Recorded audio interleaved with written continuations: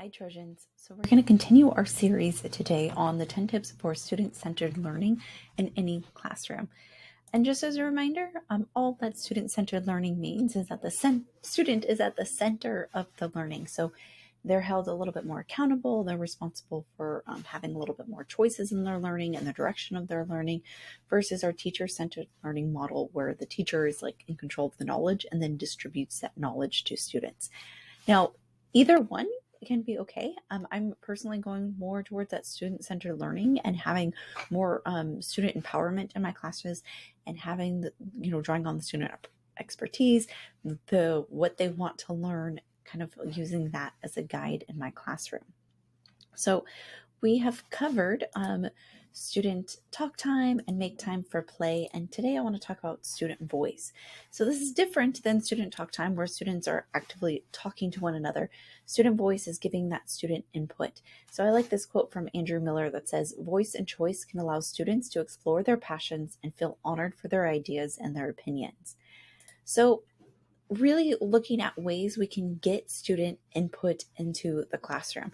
So a lot of ways that I do this in my classroom is, for one, having semester reflections or quarter reflections, having them reflect on their work, what they liked, what they didn't like, how they can improve the classroom, what do they even want to learn, or like what they want to study, I should say. So really having them reflect. And I am a big advocate of student reflections, and we'll talk about this later in the series, but that's a great way of getting student input and having them buy in. The other thing with that is making sure you actually act upon their input. So after they do reflections, I reflect those classes and I explicitly say in my classroom, based on your, on the Google form results, I saw this, and so this is what we're going to do today, or really explicitly stating that in my classroom so that they know that I'm looking at it and that they know that I'm making those changes based on it. The second thing that I do is that I started doing during distance learning, and I've kept up with it right now, and that's a playlist.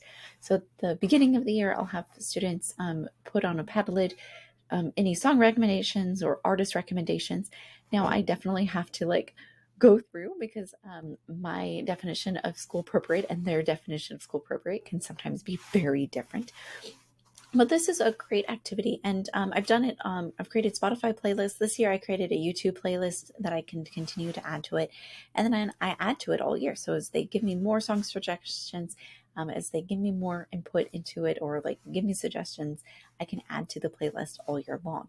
And this is great because it's the music that I play when they walk into the room. If they're having free independent time, I'll play the music, and the students ask for it. They want to hear their music. They want to hear that.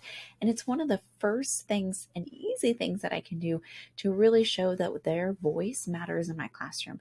So just having them control the music or give me input. And then it's also a great way to see your class and kind of see the personalities of your classes. I do this for one playlist for all my classes for the year, but it's been great to kind of see the choices for each year that have been made. Last year, I felt like I had a lot more rock and roll and classic rock music going on. This year, I have a lot more banda and Mexican music, which is really cool. And so it's just really cool to see kind of the personalities of each year as well. But it's one of the best ways that I can get that student input and show that their voices and what their choices and actually listen to what they're saying matters. And I establish that right from the beginning.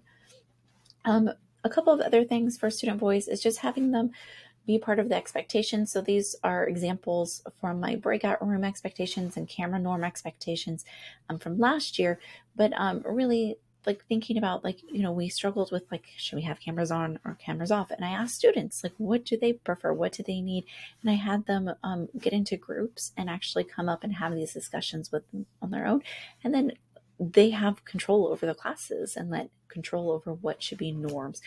And a lot of times, with their breakout room norms and expectations, or if I do other norms and expectations have this, it's not that different from what I've done. But now they've established it, so they have control over it. And it's a little bit more engaging. They're a little bit more responsible for it. Along with that, I also want to show you another easy way that I have student input in here. And one of the things I again started doing last year and have continued on this year is like their weekly reflections. It's changed slightly from what I had from distance learning, but this part here has remained, and it's the best part that I could have added in. So in their digital notebook that I had them do, I just added in a notes. And so this is totally optional. So is there anything you would like me to know? And then they can share stuff with me. So I get song suggestions this way, or book suggestions, or TikToks. I've been getting a lot of memes this year about classes of like, just like, I didn't know the test was due today. So a lot of like funny like memes that I've been putting here. And this is such a great way to connect with them. I just love it so much. A lot of times they won't put anything or say, no, not today. But then sometimes I get really good notes about like, hey, this is what's happening with me this week. And just so to let you know, or like, I'm not really feeling well, or like, I'm not like, and there's a lot about mental health this year, and just talking about being really stressed out. So then I can use that and I can guide my classes. Okay, like we need to do a little bit more mindful moments, or have them like a little bit of breaks, or maybe play a little bit more games next week. And that's been really helpful. Or just, like I get a lot of like, have a great weekend, which is really, really great. Or sometimes even like, I really enjoy this class, which, is always a feel good booster for me too. So sometimes it's really good for me too. And then looking at the TikToks or whatever they want to share, just some funny things. Again, another way to connect. They can always add to the playlist. This is a great way where they can continually to suggest songs to me without like having another place, or like, I don't know, being awkward about it. They can just put it here. Got a lot of book recommendations. And then also here, students share artwork and things, and that's been so awesome. So I'll oftentimes get pictures of their pets. And then if they have any artwork they're really proud of, they'll oftentimes show it here. And it's just a really great way to kind of get to know your students on a deeper level with like kind of that filter removed, so they don't have to like, come up to you and like show you, or like, I don't know, sometimes they can be really awkward in person, but this is just a really great way for them to get to know you. And so it's one of the best things that I could have done. And I'm going to keep doing it for a long time.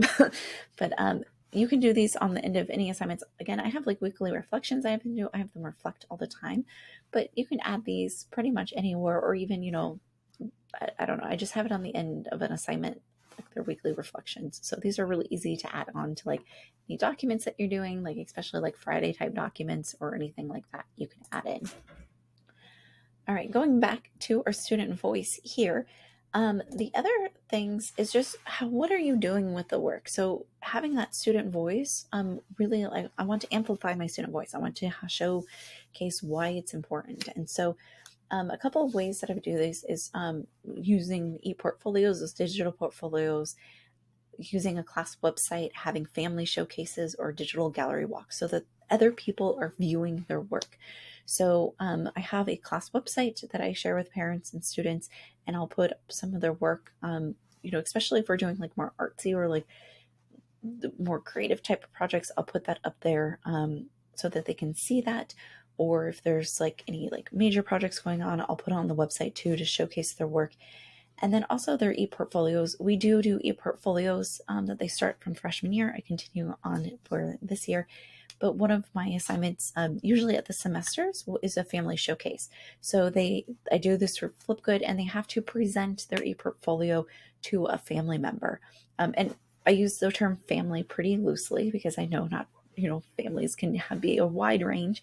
So pretty like to a family member. So this is really great because if they're, showcasing it to their parents are getting a clue in, especially what they're proud of, what they've been working on. But if they're showing it to their little sibling too, they're making that connection with their sibling, and they're showing like, this is what high school is like, and like, this is what I'm proud of, and having those conversations. And so really trying to like show their voice and show off the work that they're doing and showcasing that work in some other way.